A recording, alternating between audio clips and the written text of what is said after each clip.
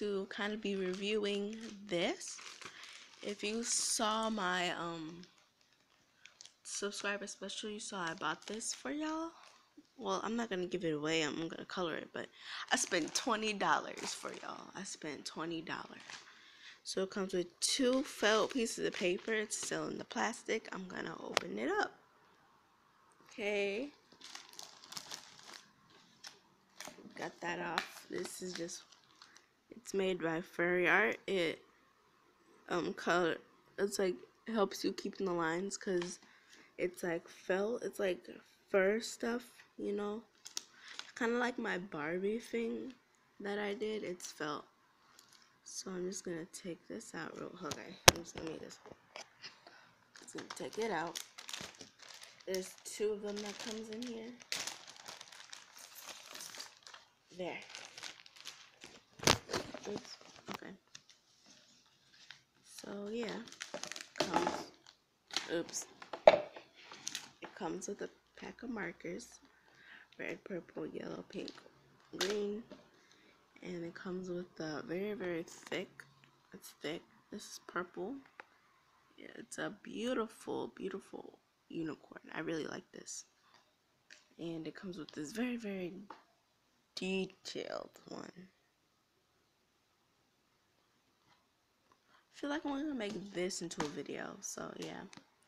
Anyway, let's look at these markers real quick. Normally these dollar store markers aren't so good, but let's see what they look like.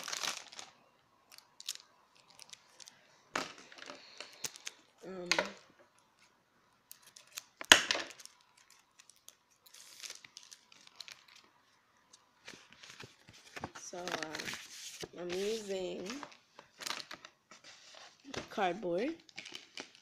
Remember, this is just dark cardboard. Yeah, the tips look meh. There's the green. I actually never had one of these purple markers before. I only had pink. I never had a yellow one.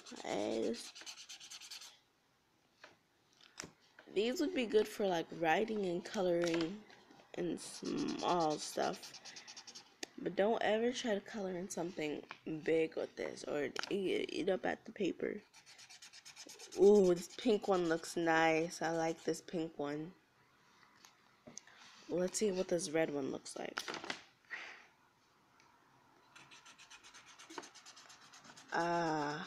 This red one's nice. So the markers, they're pretty good. Yeah. Here they said, look, they said mix all these colors together. But we don't even got blue. They're funny. So stay tuned for when I color this. This is just a review of the Furry Art. There's gonna be a lot of editing to do.